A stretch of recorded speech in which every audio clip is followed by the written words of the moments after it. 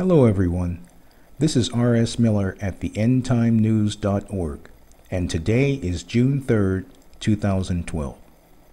Ladies and gentlemen, the Bible tells us that lawlessness will be one of the signs of the last days, and that people's hearts will grow cold.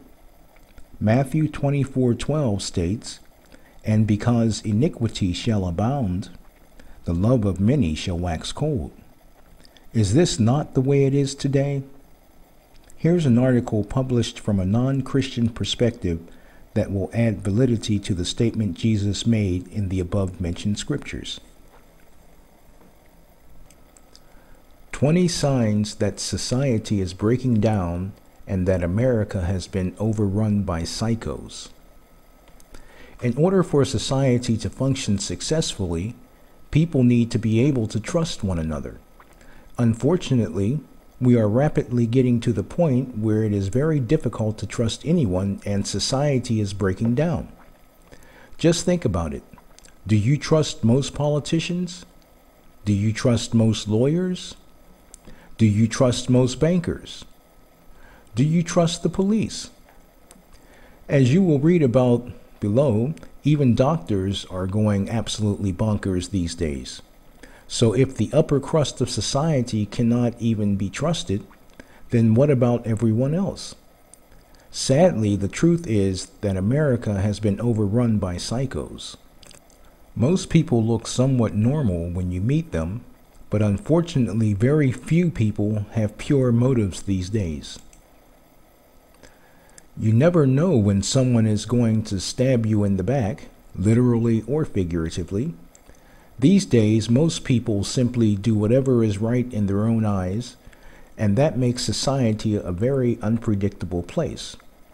As the economy continues to fall apart, in future years, people are going to become even more desperate, and that is going to cause all this craziness to get even worse.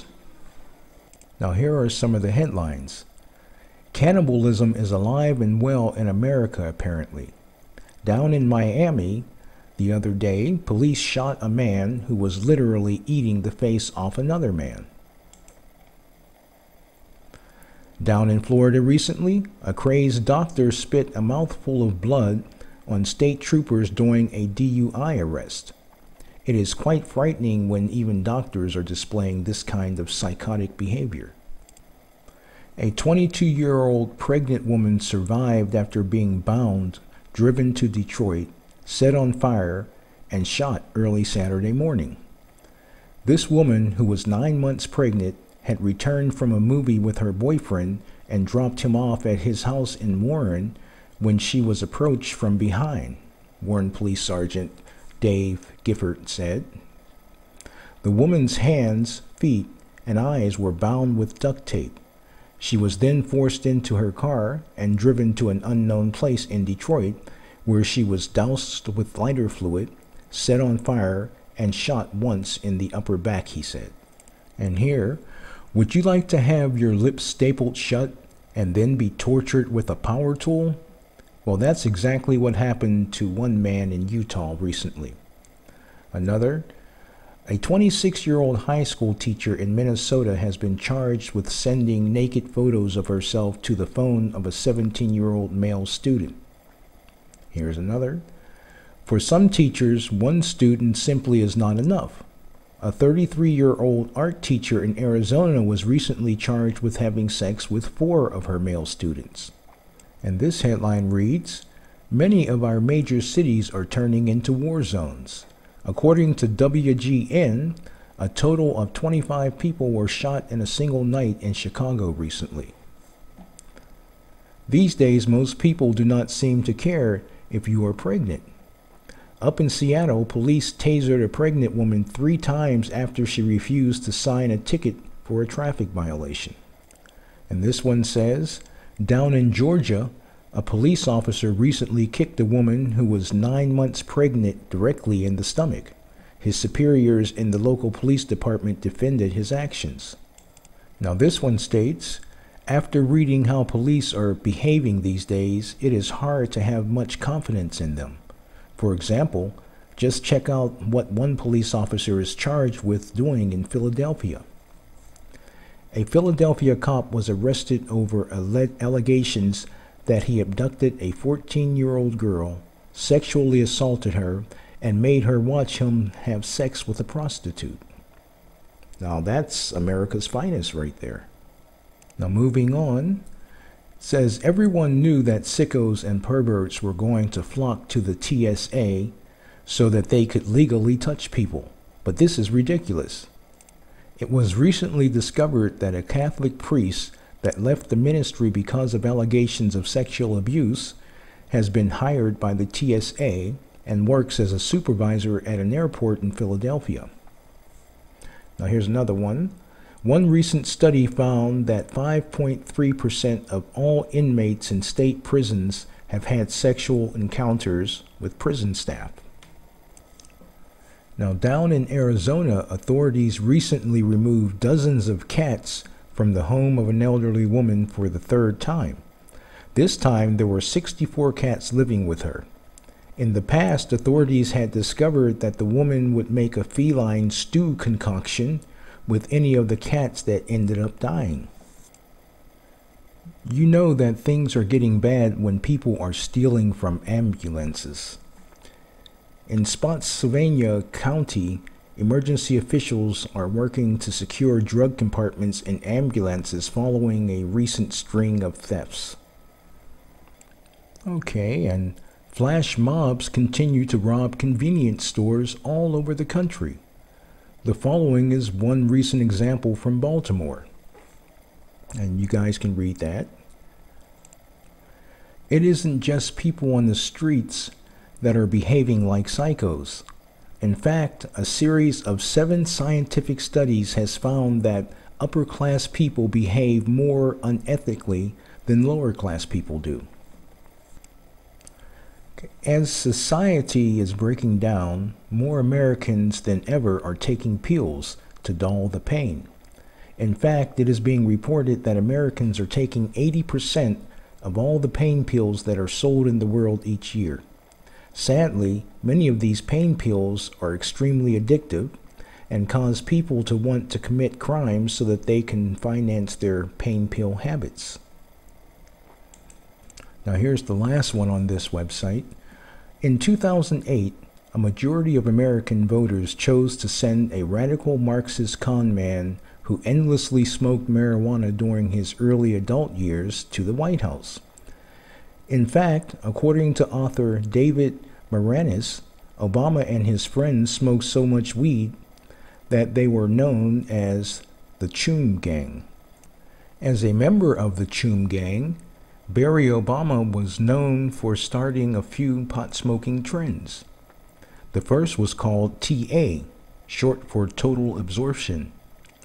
To place this in the physical and political context of another young man who would grow up to be a president, TA was the antithesis of Bill Clinton's claim that as a Rhodes Scholar at Oxford, he smoked dope but never inhaled. Now, if you guys are interested in any of these articles, you can go to their website, and I'll put the link in the box below, but each of the headlines have links to the full story. Now, in a moment, I'm going to give you guys the link to a video that is very, very interesting. It's a must-see. But for the time being, I'm going to continue along the same theme. And here are some headlines from Daily Mail Online. Engineering student who killed an 8 roommate ranted about mass human sacrifices on Facebook and posted a photo of himself in war paint online. Is cannibal gay porn star a serial killer? Fugitive who ate former lover may have killed before, say police, as he's spotted drinking in Paris.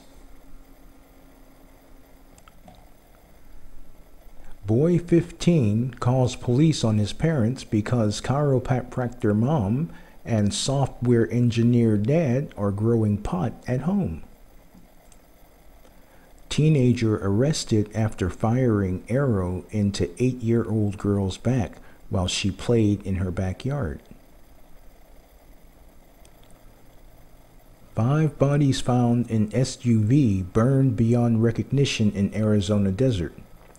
Authorities say the dead bodies and vehicle found on Saturday in Vecole Valley, a rugged mountainous desert area, is likely connected to drug cartel violence.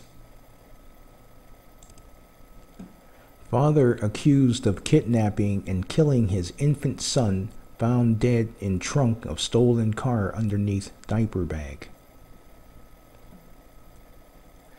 Kind-hearted chiropractor found bludgeoned in his office, could have been robbery gone wrong. Man who killed his housemate following a row over blocked toilet, jailed for 10 years. And over here, spurned lover shot dead ex-girlfriend as she tried to drive away from him. And finally, every black man I met in Donetsk has been beaten up by racists. How one journalist was stunned by the bigotry in the Ukrainian cities hosting European soccer tournament. Now, these headlines are merely samples of the ever-increasing acts of insanity that's pervading our society in America and indeed around the world. Now, the Bible tells us that there will be signs in the sun, moon, and the stars, in the earth and the heavens as well. Now, I don't usually promote videos like this one, but it is, in my opinion, a must-see. I'll place a link in the box below and strongly urge you guys to watch it. Friends, we are certainly living in the last days, and although no one knows the day nor the hour, we will, if we watch, know when it is near, even at the doors. In addition to that, how many of us know the day of our own death? We could have a sudden massive heart attack, or be hit by a drunk driver, or any number of life-ending events. The point is that we need to be prepared to meet God at any time. Are you saved? Have you given your life to Jesus Christ yet? Follow the link below and pray the prayer of salvation with all sincerity, and you will be saved. It is my prayer that God bless each and every one of you with ears to hear, eyes to see, and a heart to receive. In Jesus' name, amen.